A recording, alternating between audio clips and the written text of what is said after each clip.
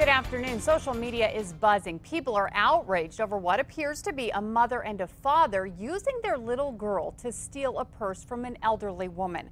Someone caught the trio on camera and the post quickly got results.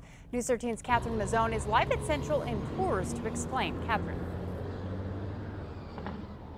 Kim, after the photos of that theft quickly spread through Albuquerque social media pages, someone spotted that same couple at this Walgreens. And it wasn't long before police were here too. I just parked right over there. Jacob Sanchez didn't set out to catch a crook yesterday, but he knows in Albuquerque, anything is possible. I just try to help people as much as I can because I understand how it is out there. As he was picking his girlfriend up from work, Sanchez says he saw a man at this Walgreens.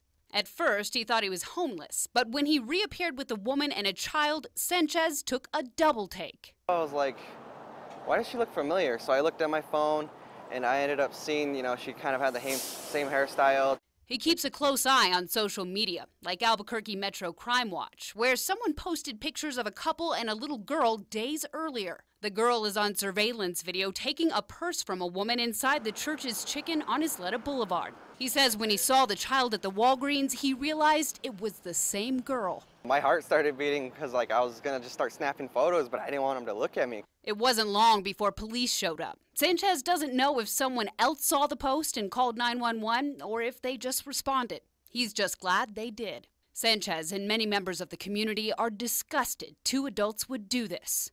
On the post, people said things like, it's sad they had their child do it, poor baby girl, and child abuse. Sanchez says he just wants crime in this city to stop. I'm just, tired of seeing Albuquerque, people getting threatened, robbed, stolen stuff. We're not sure if that couple was arrested yesterday because it was APD who responded to that call, and BCSO handled that initial report of the stolen purse. We will continue to work to get you answers. Kim, back to you. Okay, thanks, Catherine. Now, we did learn that purse belonged to an elderly woman who was at the Church's Chicken with her family.